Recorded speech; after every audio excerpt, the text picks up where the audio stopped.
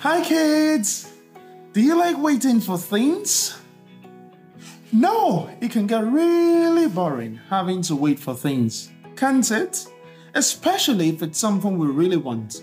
But kids, there are some things that are worth waiting for, even if it takes a very long time. Like, have you ever baked a cake or some cookies with your mommy or daddy? Did it take a short time or a long time? Yeah, cooking food can take a really long time, and usually we don't want to wait to eat the food. We are hungry and we want to eat it right now. But if we try to eat the food before it is finished cooking, it won't taste as good and might even make us sick. Let us take a look at this video of some cookies baking in the oven.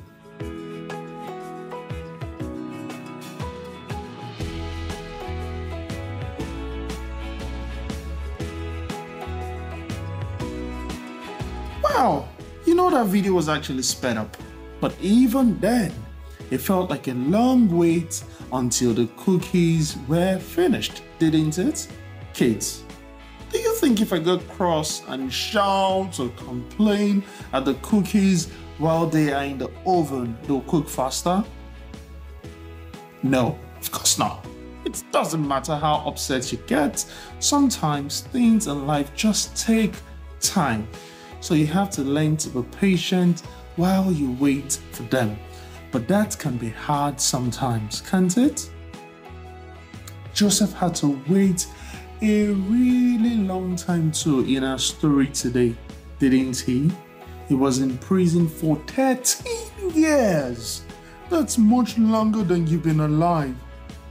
Joseph hadn't done anything wrong, so he could have been very angry and complained a whole lot. But instead, he chose to be patient and trust that God will take care of him. God had given Joseph a special gift of knowing what other people's dreams meant. And God used the time that Joseph was in prison to teach him how to use that gift to help other people, like the baker and the cupbearer.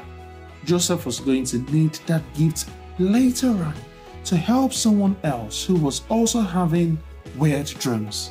Kids, sometimes God will make you wait for things to happen in your life, and it might make you be tough to be patient and trust Him.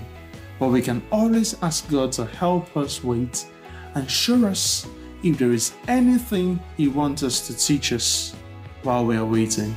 See you soon, kids. Bye.